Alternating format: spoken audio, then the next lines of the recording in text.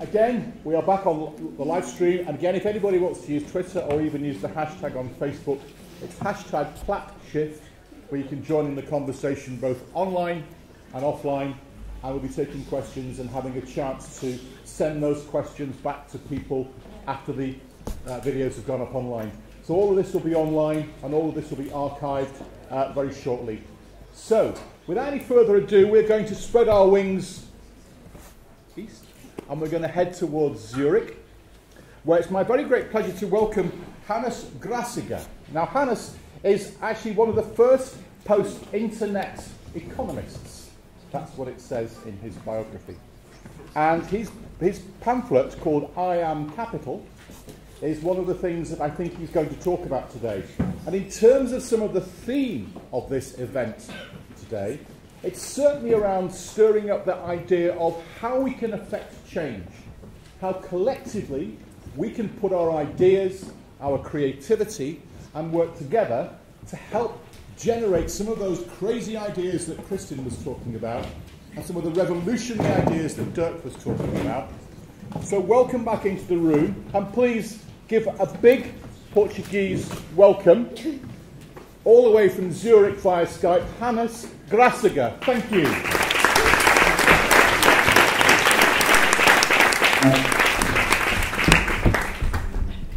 Thanks so much.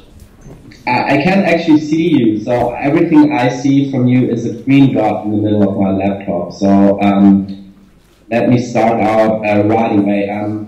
You know, I'm an economist, and you must be really scared, but I left out all the numbers, basically, and you'll see an image-based presentation from me now, and it's basically explaining what I'm saying in my little pamphlet called I Am Capital, and to digital serfdom. And I think I have prepared two videos that make the situation that I'm talking about quite clear. And the first, next, that's my book, if you can see it now. And then let's start with a video first from 1999. It's a very popular German advertisement featuring Germany's beloved tennis player who acts on behalf of Amazon. And probably most of you will get what he's saying, and I'll translate it afterwards. Next slide. Ehrlich, ich verstehe absolut null von Technik. Jetzt hat schon meine Frau gesagt, wir müssen endlich ins Internet. Dabei bin ich doch gar kein Techie. Bin ich da schon drin oder was? Ich bin drin. Das ist ja einfach. So einfach ist das mit dem AOL-Internet-Startpaket. Drin. Neu ab 1.12. AOL 5.0, der Turbo fürs Internet. Noch schneller. AOL.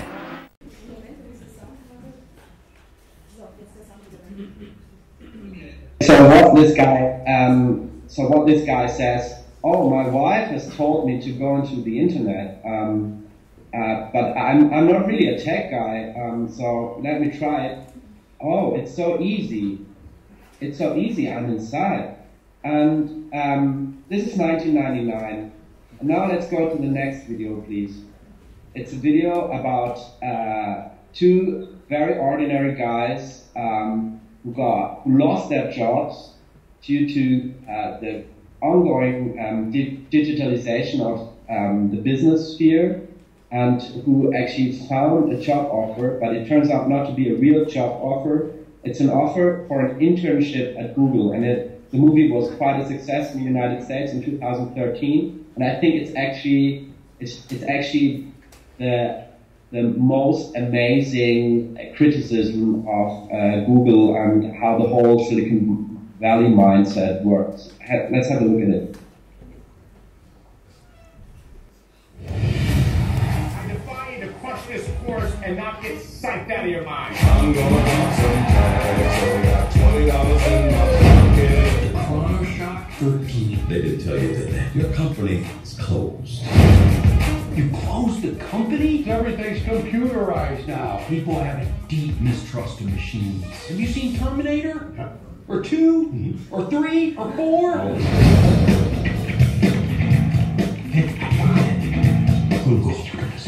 Google. Not a job. It's an interview for an internship that could lead to a job. Nick, this might be the last chance that we got. Okay, you gotta keep it close. I won't be able to see. Let's see how small the website is. No kitchen to cheese. We can see you guys. Okay, good. You got it? Hi, my name is Billy. We can hear you fine as well. Oh, great. Welcome to Google. This will not be your average internship. We're looking at some sort of mental Hunger Games against a bunch of genius kids for just like a handful of jobs. That's a Sharpie, by the way, genius. That's my fault. Smile, one of the team managers. Tell me. Oh, normally just putting the fist out without the words is all that's necessary. Come on, bro. Fist me. Get up in there. Your interns? Yeah. Shut up. Deal with it. You're so old, though.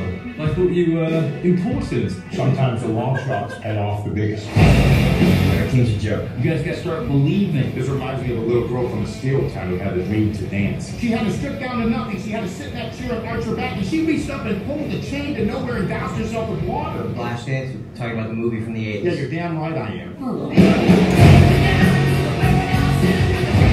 We have rules. The red panel indicates no, green panel yes.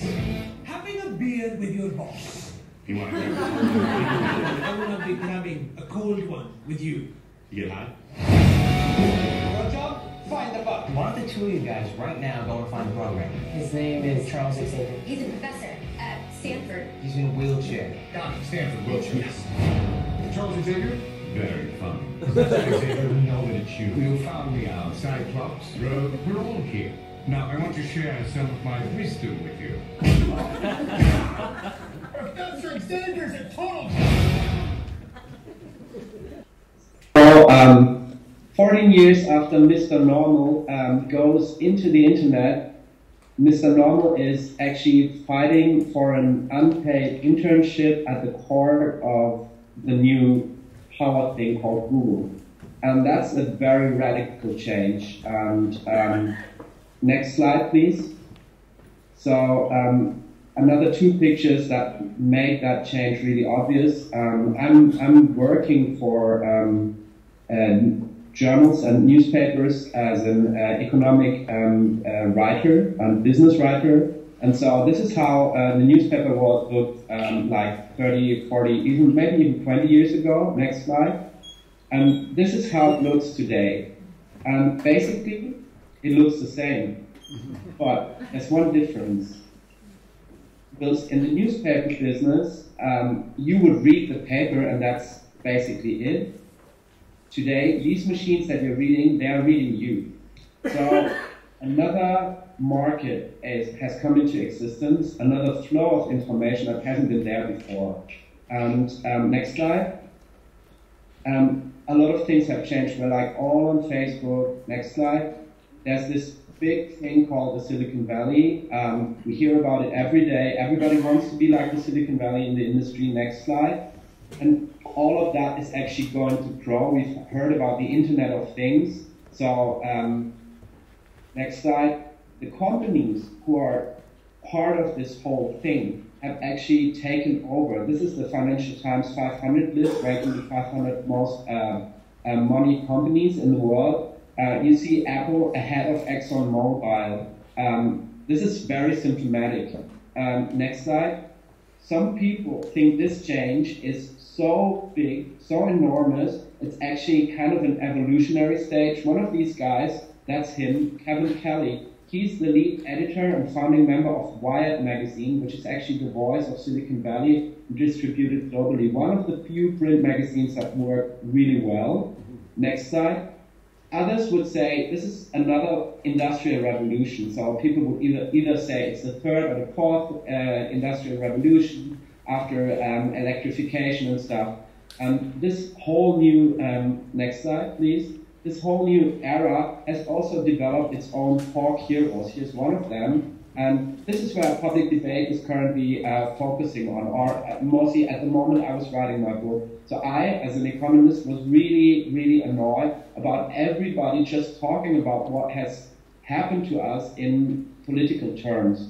And I actually thought people are not seeing what is happening because what the NSA and other government agencies tried was just to get the data that was with the companies.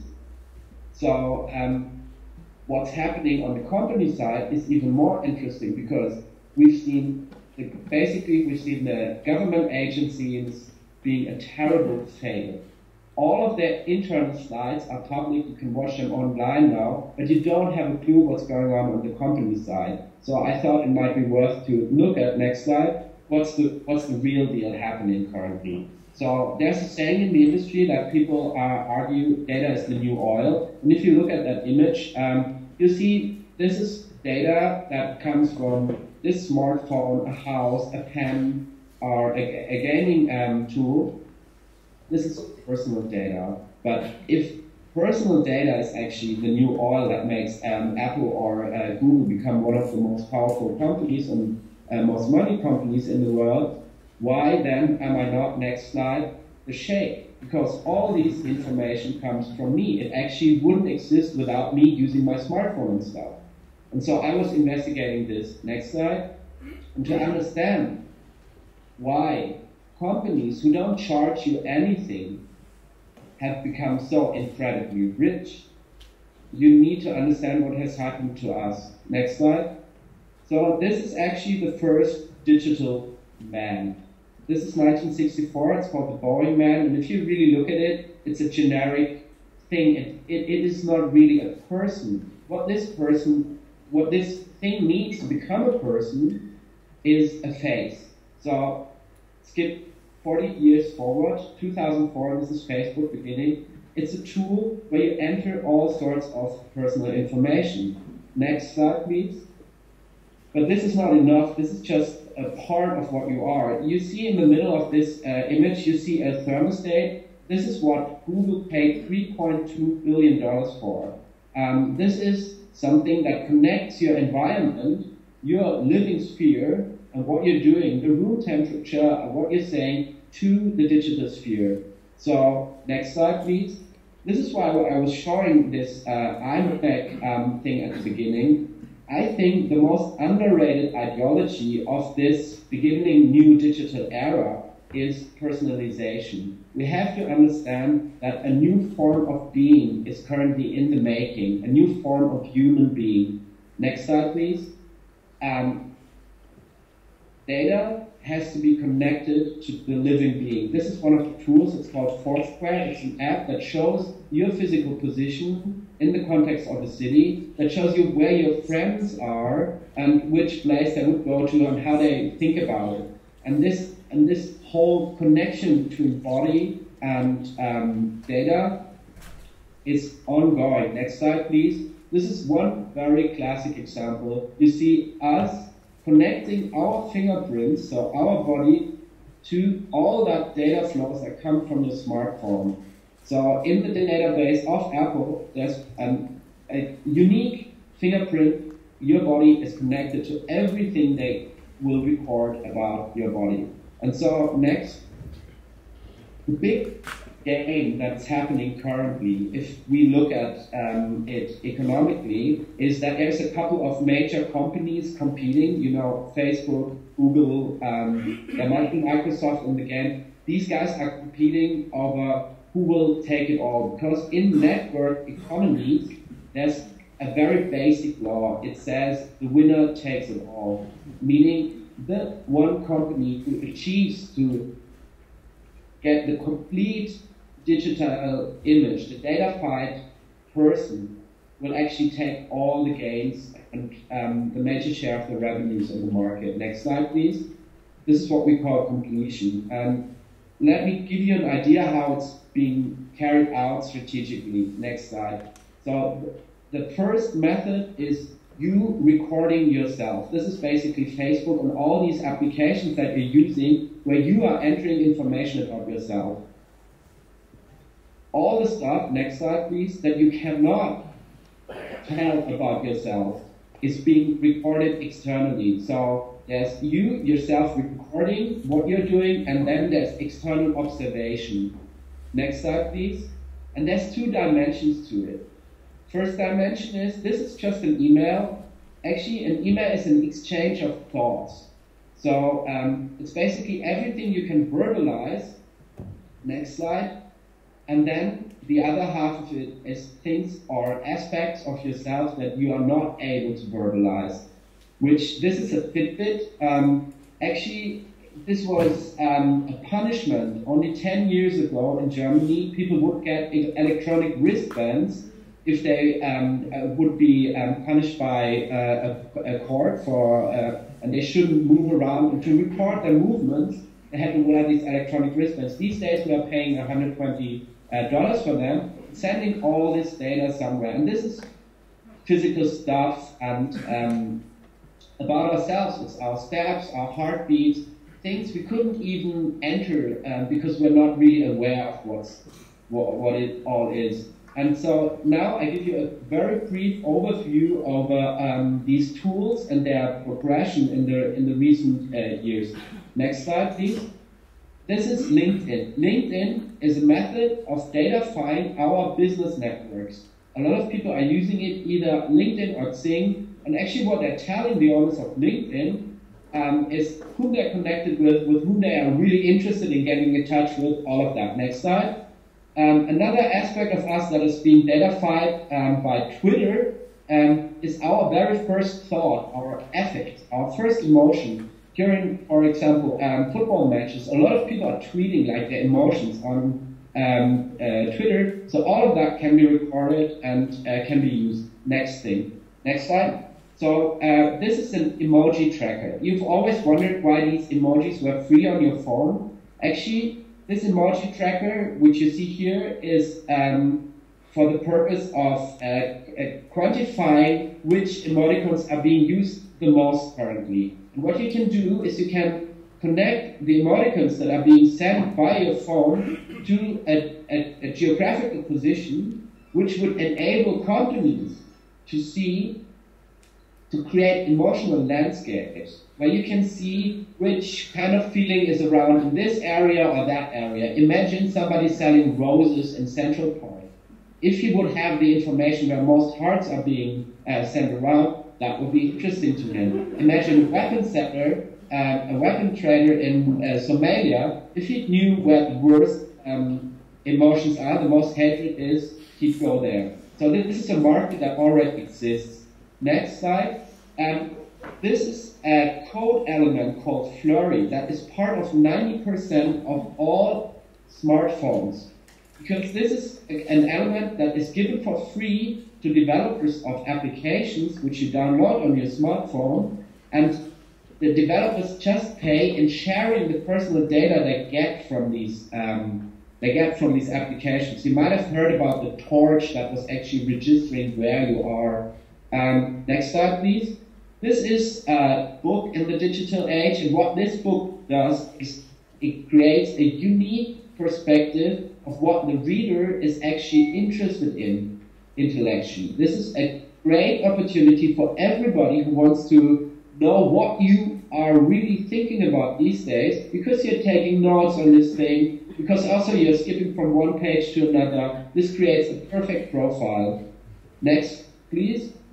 What you see here was once called the iWatch. Now they call it Apple Watch. And it has, if you look at it on the back side, it has a lot of sensors on it. This is like a smartphone, but you wouldn't take it off at night, probably. It's ever closer. That is the idea, to connect data to your body and to create that unique person. This is also why, next slide, Google just teamed up with Levi's and presented its first intelligent wearable fiber textile, because textiles actually are an amazing market for companies like Google that want to know a lot about you, because it's so close to you. All sorts of information can be gathered. Next slide, please. This is a new offer, Black Pro by Oral-B. It's actually sending the data of what's going on in your mouth. You remember when you were a child, like the first thing the doctor would do, and he would look into your mouth because it tells so much about you. Okay, if you buy this, you're sharing this information with somebody. Next slide, please. This is an amazing new development offered in the American market already. It's called the Amazon Echo. Amazon Echo is kind of a personal assistant. It's like a cylinder that size, and you can put it in your room, and you can ask Echo everything, literally. And Echo is also always listening. So Echo you can shop for free, but actually Echo is a full-on recording device that you pay for. Next. And even if you think, so what you see here is the smart city scape. Even if you think I don't use any of those things, I throw it all away, I'm not participating, you'll in the future walk through cities that have sensors everywhere, because sensors have become incredibly cheap thanks to the smartphone. An ordinary smartphone carries around 20 sensors to just record. And this means that fridges, your smart fridge, your smart watch, your smart TV, your smart car, your smart building, everything is recording. There are smart grids around that record how much electricity is being consumed. So there is no way out. And even if you think, next slide, you're going to an area where there's no internet, Facebook and Google are actually charities. They send out drones and balloons currently to the areas of the world which suffer from an undernourishment of internet connection. And these also actually Tesla is taking part in that race. So the internet, that's the idea, is being sent for free to these poor people who have no connection. If they access it via a tool that is only like a smartphone, that would only be provided by Facebook. So they're actually entering all of their information through the Facebook or Google channel. Next slide. And if you think there's a limit to it, look at this. 23andMe is one of those companies that are actually helping you to find out what kind of personal, where you're from, what your family is from, like which descendants. A lot of people from the United States want to know where their families originally came from. Also, a lot of people want to know which diseases they might once suffer and die from. So 23andMe is an incredibly cheap, colorful, fun service where you can send a hair or a little bit of spit to them, and you get actually results, next slide please, on the screen, so it's all in the cloud, where you're from, and all of that stuff. So somebody from the New York Times actually tested out, compared these services. The others in the United States are far more expensive. This is just, at 23andMe, it's just like, it's basically free, it's $100 or $200. And the other services would normally be like $2,000. Basically, everybody gave her a different result. So what you get for your $100 is basically nothing. But what they get is your source code. It's your DNA. And actually, with your DNA, I can also quite easily calculate your family's, your relatives' DNA. There's already over 500,000 US citizens in their databases. And guess what? Next slide. Who's the investor and who founded that company? No, it's not the guy to the right. This is Sergey Brin, co-founder of Google. It's his ex-wife, Anne Wojcicki. She actually provided the garage where Google was being started first. And Google later on made the first investment into 23andMe. And guess, next slide, where all that data goes? It goes into the cloud, meaning it goes out of your hands. Next slide. And that's where the whole business thing starts. As we've heard, data is a commodity. It's personal data. That's the main commodity. Data that relates to personal sphere. Next slide, please. And already in 2012, this report came out on the World Economic Forum. That's a meeting in Switzerland, which most of you might have heard about. It's in Davos, where economic and political leaders assembled to discuss important issues. And they had a think tank actually in the back, and that think tank was issuing this report, Personal Data, the Emergence of a New Asset Class. What is an asset class? An asset class is labor is an asset class. Money itself is an asset class. Land is an asset class. So what they are saying, a new form of capital is arising. And how is that capital being used? Next slide.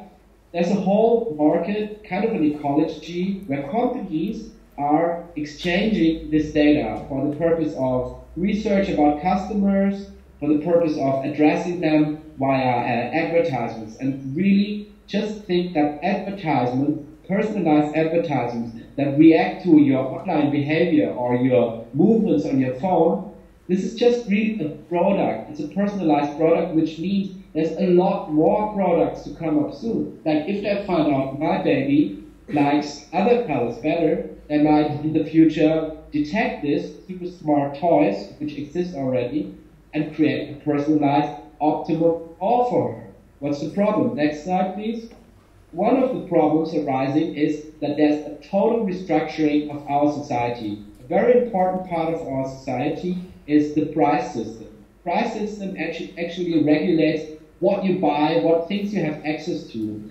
So I found out that supermarkets and retailers in the United States and in Germany are currently trying out personalized pricing, which means the guy on the left and the girl on the right in that room have a different preference for milk, for example. So one would be really a lover of milk, the next person really doesn't like milk, he prefers soy, and you can come up as a supermarket and make an offer to the person who really doesn't like milk to give him milk for a really cheap price, and that person who just bought probably cereals, just beforehand put cereals in her shopping bag, you know that she's actually very much likely to buy milk, so you can charge her more. So two people will end up at the cashier's desk and they will pay a different price, which can happen in all spheres. You know this, buying flight tickets online. Like your friend has a different price. This is already part of our society, and think about what prices are regulating. And even, next slide please, even if you're doing this without a smartphone, if you're going to the supermarket, they have technology in place in Switzerland. We're not the leading country in this. They have technologies in place that would just detect from your visual appearance, from your facial expressions, what you're likely to think about this and that product, and could in real time change the data fight, the digital prices in front of you, or push information on your smartphone, your devices. So this whole restructuring, next slide, of society is very visible in that image. So to the left, this serious guy is Eric Schmidt of Google. He's the head of their board. And to the right, that's a guy with whom he wrote a book. That's Jared Cohen. They both wrote The New Digital Age. This book actually tells you what is going to happen, what Google is thinking about the next 5 to 10 years. And Jared Cohen actually was from the Council on Foreign Relations, which is the most powerful US think tank. So this is a power person. You know what he did after writing the book with Eric Schmidt? He changed positions. He is now working for Google. Next slide. We see this everywhere. This is Condoleezza Rice. She's part of Dropbox, the cloud service where you probably upload your data to. And next slide. So when it became public that all these government agencies are collecting data, thanks to Snowden and thanks to Assange, what these companies did, they actually got in competition. They signed a letter together. You see on the bottom of that open letter to Washington, you see AOL, Microsoft, LinkedIn, Facebook, Apple, Google, Yahoo joining forces. They sent out a warning to the governments in the world that they should stay away from the internet because it's there. And next slide. This is how you do it. This is how you give it all away, because you're actually using the internet and signing all these terms and conditions every day, over and over again. And I was reading these terms and conditions, which is a really boring thing to do. And actually, if you dive into it, it becomes really interesting. For example, I found this amazing regulation that most terms and conditions would feature, that you actually don't have a right to go to court. So if you want to sue Microsoft for something they did wrong, you have to go to a private court in Santa Clara County, which is in the Silicon Valley, and you're not allowed to do this and that under a certain threshold of money and all of that stuff. Actually, you're using, or this is what they want to make you lose your right to go to court. Next thing is a really nice phrase most of these companies have in their terms and conditions. It says, hereby I agree that you can change the terms and conditions at any time, even without giving notice. And the third thing I found over and over again, WhatsApp, the text messaging service, wrote it in the nicest way. It says, we can exclude you from our services for any or no reason, including employing. So I found we are actually being robbed of all these rights and powers that we have fought for during the last hundreds of years in democratic societies. And there's a new class of people that offered us new territories, free land where we could live upon, and now that they are reaping the harvest, they tell us if we don't accept these terms and conditions, they exclude us, means they could just leave. So this kind of reminds me, next slide, of something we in Europe have known for centuries. This is serfdom. So I'm arguing that we, without noticing it, have been sliding into an economic form that is serfdom and nothing else. So what, next slide, do about it? I mean, we've seen governments trying to fight with companies. We've seen a lot of approaches. We've seen people going into encrypting all of their emails. We've seen a rise of ad blocking. Like 200 million people globally are currently using ad blockers just to disconnect from this new market sphere. As I said before, we cannot just leave it. And also, there's a lot of things that I really like about it. A lot of services that most of us would use every day. Next slide. And it's all based on personal information. So this has always been the main source of businesses. It's about content. It's about what you know about people. Next. So what this guy did is actually a major inspiration to my book. This guy is an artist called Sean Buckles, and he, understanding what's currently happening, had the idea to auction his personal data. So he was offering full-on access to his computer, like a plug into his computer, putting that plug, and what he got was several $1,000 for 1 year of his personal data. This is just one random tryout. So I went to do a little bit of research, and I found companies who are currently in that beta phase offering you the possibility to sell your personal data and to kind of collect everything you're doing on Facebook and all of these services and sell it to them, and they would give you a part of what they make with it, like a share. And also what I found was a study that was really exciting by Boston Consulting Group, who in 2012 already asked over more than 3,000 experts on data and the data business, personal data business, and they figured that in the year 2020, so in 5 years ahead, the European market will be worth $1 trillion United States dollars, which would break down to $2,000 for all of the 500 million people who live in the European area, which is roughly, if you look at that, this is data that applies for everyone, from a child to a senior person to a working person. So this is just a rough estimate. So $2,000 a year for a family of four would make $8,000. This is a lot of money. This would break down to pay your rent with it. And so this is all what we are losing currently. So I was suggesting, next slide, that we should start. We are already marketing ourselves. We are already trying to create favorable images of ourselves on great many platforms, and I think you know you see this very clearly. I was arguing that we should actually put all the personal data that we are currently creating, put it in a box by encrypting it and making it something that third parties who would be interested in it cannot use because it's totally encrypted. These technologies already exist.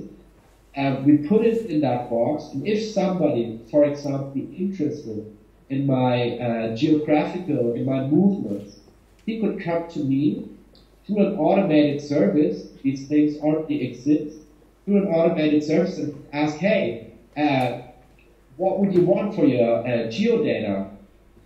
And I would actually rent it out. So imagine, in the future, a pair of shoes, for example, for Nike. If these guys would know where I'm actually walking around, they would know what kind of street, what kind of social environment I'm entering. So they would be able to make a perfect shoe, and actually it's all based on my personal data. So I could start charging them for this data, and they would need to pay me for it. Think of all those people who are, like in the video we saw at the beginning, who are about to lose their jobs in the future, in the very near future, thanks to artificial intelligence and algorithmic developments. Where will they earn their money from if they are not starting to use this new digital asset? And that's basically a total sellout, but a controlled sellout. Because the current situation is that everything is being taken away from us, and we don't have neither control rights nor do we get any form of payment for it. So in my model, if we would encrypt and put our personal information in that box, we would also be able to say what we are not giving out, and we would also be able to formulate our own terms and conditions, and that's the basic idea. So that's it. Thank you.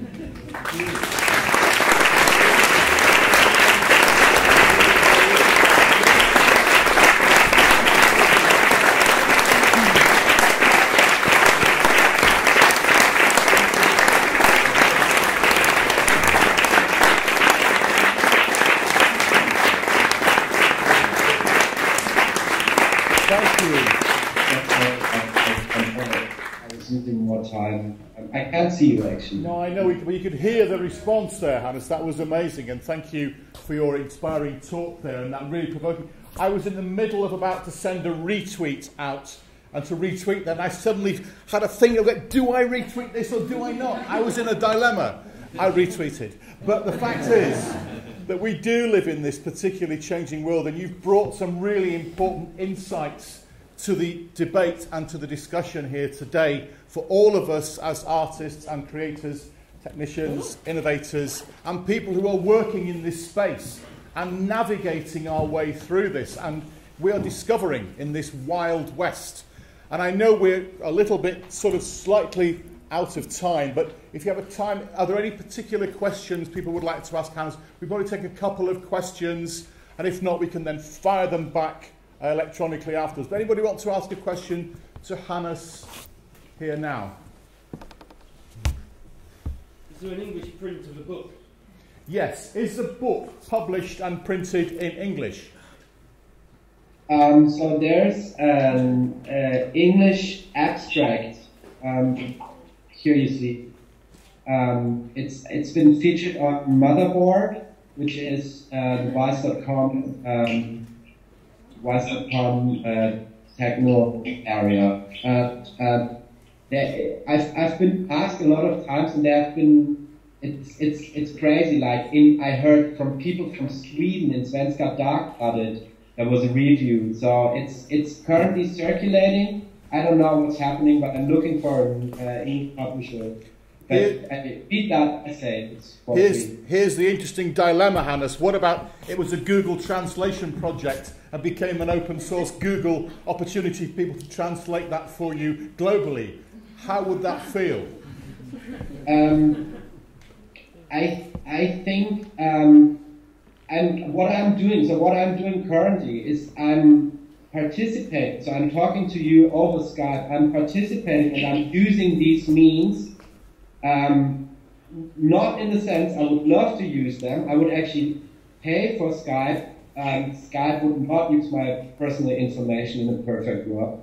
Or Skype would pay me for my personal information in that very moment we're talking. So what I'm currently doing is I'm using these existing means, but I'm trying to inform people that they're giving away their data. So currently I would be happy, but knowing how crappy the Google translations are, I'm very happy that it's being carried out by people, because you wouldn't understand what I'm talking. I tried it out with Google. It's fun. Well, maybe through this platform shift project, maybe we can find someone to translate it, or with your permission or whatever, to have a conversation, and we can extend that conversation so it can reach a wider public and extend the discussion. I think what is really a point for people like you who are in the public sphere is look at universities, for example. A lot of universities are currently being approached by platforms that are telling them to host their online courses. And so what the universities are giving away is all the student data. So all the students that are using these online platforms are creating massive amounts of personal information. And I think if you are setting up a place that use such systems, you should be aware of what kind of information you're currently gathering and to whom you're giving it. Thank you. Well, I'm sure that we've got plenty to talk about, and thank you for being an inspiring speaker along with everybody else this morning. Thus far, we haven't finished yet, but thank you very much indeed for joining us from Zurich. So another big round of applause for Hannes. Thank you.